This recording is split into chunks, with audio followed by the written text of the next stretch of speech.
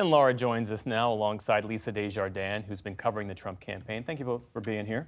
So, Laura, the Harris campaign feels good about how last night went, both in terms of Harris's performance and the degree to which Donald Trump lost his composure multiple times last night. How does the debate, in their view, help her position in this campaign moving forward?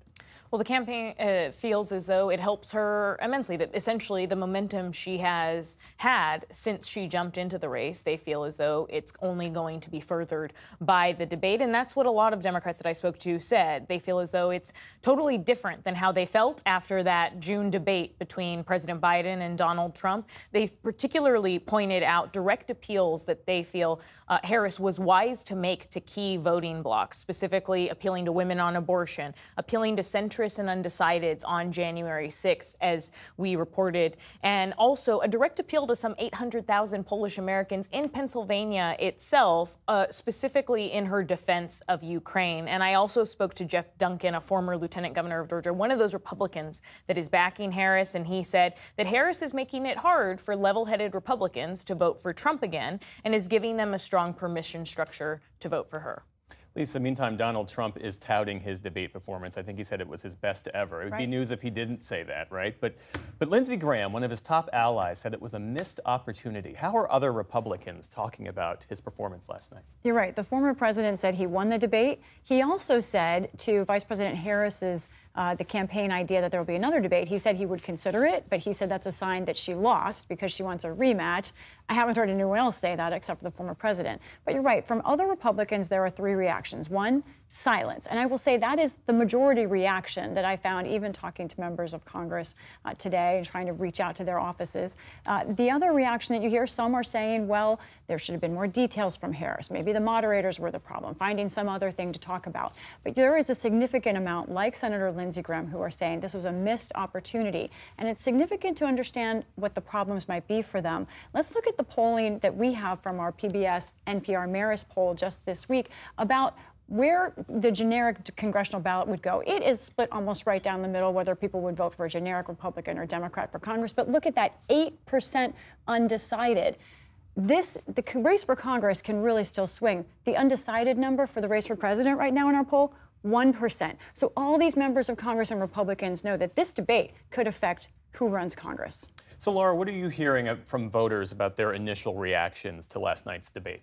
We sat in on two focus groups run by Never Trumper Sarah Longwell's firm. One was swing state voters who backed Trump in 2016 and then voted Biden in 2020. And they praised how Harris conducted herself. And one Georgia voter in particular, Justin, said that the debate impacted his views about Harris.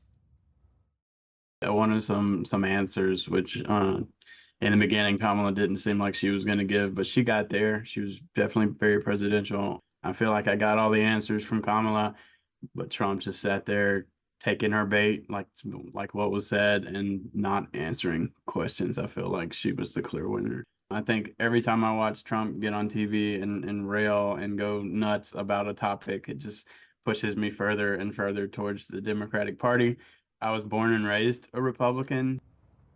In this group of swing voters, they were asked if the election were held today, who would they vote for? And all 9 of them said that it would be Harris. But the election isn't today, and so there were a few of them that said they still wanted a bit more time to think about it. In another group of people who voted for Trump in 2020, they weren't as enthusiastic about either candidate, and some expressing frustration with Kamala Harris as well, saying that they still wanted more policy details from her. Lisa, same question. What have you picked up from voters over the course of your reporting? A quick note. I spoke to 2 Republicans who are formerly undecided and now leaning more toward Harris today. So, Laura, the Harris campaign aides, as I understand it, they spent the day in Wilmington, huddled, trying to figure out how best to strategize on this momentum as they see it. What are they telling you? Well, most Democrats say that they don't want to make the mistakes of 2016, so they think that she still needs to run like an underdog. And, you know, to the point earlier about the fact that she's trying to appeal to these centrists, 2 lifelong Pennsylvania Republicans in those focus groups today said that the recent endorsement from Cheney is pushing them more towards Harris. So she's going to be hitting the ground in Pennsylvania, North Carolina in the days to come. Tim Walz will be in Michigan and Wisconsin. So they're not taking any breaks right now, Jeff. And Lisa, while we have you here, I have to ask you a question about what's happening on the Hill, because House Republicans have a new problem. We are weeks away from a funding deadline. What's the latest? Well, today, House Speaker Mike Johnson pulled the funding bill that Republicans wanted to pass through the House to have that stopgap measure go. He could not get enough Republican votes to make it through. Attached to that was the Republican SAVE Act, which would require a national ID voter law. There were many different reasons, different groups of Republicans opposed this. We've seen this playbook before. They just cannot get 217 votes, even though they have a majority. And here's what Speaker Johnson told reporters today. No vote today because we're in the consensus building business here in Congress with small majorities. That's what you do. Two primary obligations: responsibly fund the government and make sure that our elections are free and fair and secure. And that's what we're working on.